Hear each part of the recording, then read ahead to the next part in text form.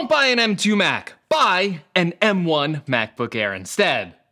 Well there, that was a simple video. I guess there's really nothing left to say. Alright, I guess you want some reasoning because let's face it, there's a reason why Apple kept this M1 MacBook Air in the lineup, and even though you have waited and waited and waited for a very long time for Apple to release the M2 MacBook Air, it may not be the best option for you with its higher price point and a surprising downgrade that might make the base model M1 MacBook Air the better value for most users.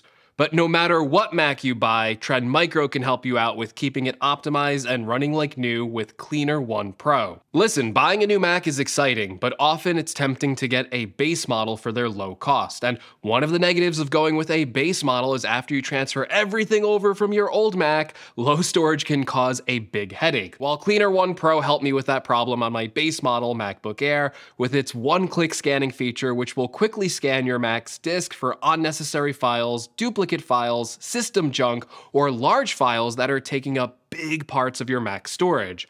I also really like the duplicate image detect feature, which can automatically find duplicate image files and then delete them in just one click. And I find it easy to use with the visualize maps, so you know exactly what files you are deleting and a visual representation of how much space that file is taking up on your drive. Cleaner One Pro also includes a great tool to manage your system's resources with a built-in Mac toolbar monitor, which tells me my Mac's current CPU usage, network usage, and even memory usage, and you can free up active memory with just one click, letting you maximize your current memory, which is super helpful on my 8GB base model. Check out Cleaner One Pro for yourself by clicking the link in the description below, and thank you to trendmicro for sponsoring this video. Alright, first let's acknowledge some strengths of the M2 Macs before we talk about why you might not want to buy one, because let's face it here, we are fair and there's going to be a right choice between the M2 and the M1, but that's all down on personal preference and budget. Okay, mostly budget. Now, the M2 Macs are stronger than the M1 Macs. They feature faster single-core performance, faster multi-core performance, and are better suited for GPU tasks such as gaming, and the M2 chip itself even has a dedicated video decode and encode engine, which are a big help for video editors. They can be spec'd higher than the M1 Macs too, removing the 16GB limitation on those models, and they can now go up to 24GB of unified memory. Some of the M2 Macs The M2 MacBook Air also feature a new redesign that packs in a bigger 13.6-inch display, 100 nits of extra screen brightness, better speakers, a better 1080p webcam, and a dedicated MagSafe charging port, which frees up the other two Thunderbolt ports for peripheral connections. It does all of this in a thinner overall body than the M1 MacBook Air 2, supposedly with the same battery life and even more power. Sounds good, right? Well, that's where it gets a little too good to be true, because I would say the biggest negative with buying this M2 MacBook Air is the price point. Let's face it, $1,200 for the M2 MacBook Air, it's a big price increase. Now, I'm not saying it's not worth it. The new redesign looks great. It does look like it's worth it, but I'm also not disputing that this is a pretty expensive laptop. This is a 20% price increase over the tried and true M1 MacBook Air, and while the allure of the modern design is going to try and grab you, in reality, the difference between both of these laptops in the form of portability is not a major difference. For example, the M1 MacBook Air is just 0.1 pounds heavier than the M2 Air, which means a negligible amount of weight difference when carrying it around or lugging it in your bag. The M1 Air is also technically thinner at its thinnest point, thanks to the iconic wedge-shaped design, and in terms of volume, the M1 MacBook Air is actually slightly smaller than the M2 MacBook Air and will take up slightly less vertical space when laid out on a table. Even the bigger display isn't that big of an upgrade when you think about it. Sure, 0.3 inches vertically can add some extra size to the display, but really it's not a drastic difference over the M1 Air's 13.3-inch display. And while I much prefer the new look of the M2 Air with its reduced bezels, notch and all, it's not going to be a night and day difference when using these laptops. Let's also address the value proposition of the base model of these laptops, and an unfortunate downgrade on the lower-end base model M2 MacBook Air, because if you pick between both base models with the 256 gigabytes of storage, the M1 MacBook Air actually has a faster storage speed than the M2 model with about double the disk speed. Listen, I think that I am a pretty reasonable person. Right? You agree with that? I'm a pretty reasonable person.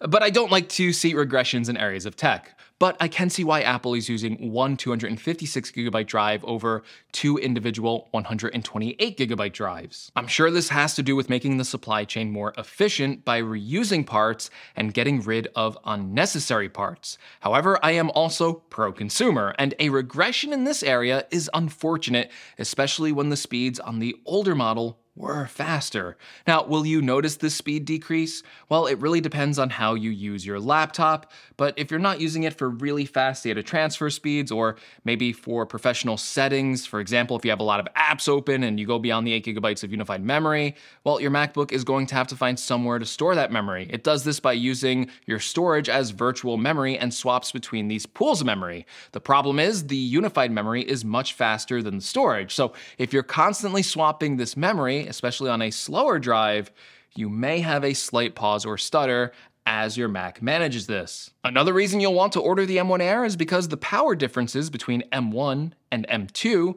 aren't night and day. For short bursts, you may notice an increase in speed for the M2. For example, opening apps on my M2 MacBook Pro was slightly faster thanks to the increased single-core performance, but it was a small difference. That is to say that the M1 chip is still really powerful for this type of computer, and the M1 MacBook Air is still a really great performer. And if you're worried about the M2 chip eclipsing the M1 MacBook Air, it's just not going to happen. Both of these laptops are going to be speedy.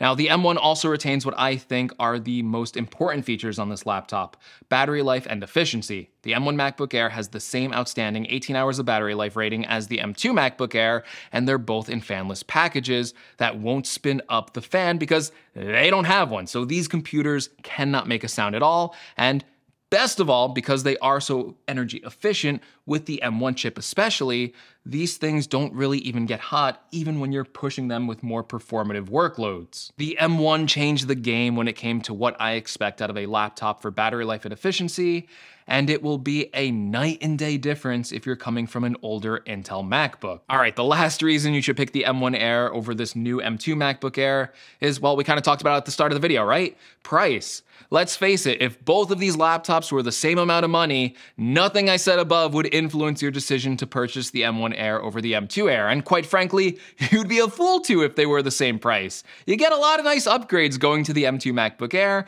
and obviously it has advantages over the M1 laptop. However, a 20% increase in price is quite costly. The MacBook Air is Apple's entry-level laptop, and users that don't want to spend a bunch of money on a laptop are going to have a hard time picking that base model M2 Air. So even though that M2 Air might be tempting, it might not be the best choice for your personal financial situation. Even if you do scrounge up $1,200 to get that M2 MacBook Air, you could also use the extra money you might have spent on that base model to put even more money into the base model M1 MacBook Air. You could spend that extra $200 on either upgrades for storage or memory, and that could be a better long-term fit for you overall than just buying the base model M2 MacBook Air. And while you can throw a few upgrades into the M1 MacBook Air and it doesn't get overly expensive, you can't say the same about the M2 MacBook Air.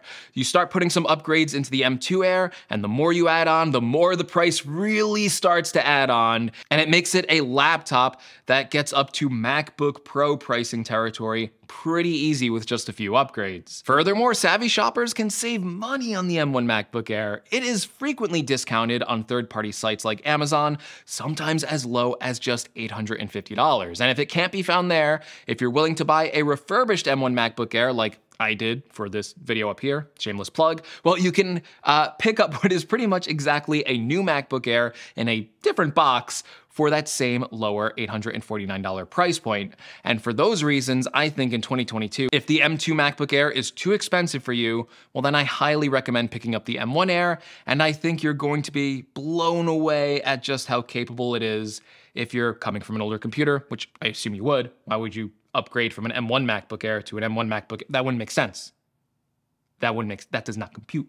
All right, everyone, those are my reasons for why you should pick up an M1 MacBook Air. Hopefully you found this video helpful, and like we talked about in the last video on the M2 Air, I did a loyalty test, and a lot of you passed with flying colors. So let's keep the streak alive. If you made it this far, write gabagool in the comments below. If you don't know what gabagool is, what's the matter with you? Gabagool and fresh mutts go together like peanut butter and jelly. Actually, now I'm hungry, so thanks for watching. I'll see you in the next video. Take care, everyone. I'm getting myself a sandwich.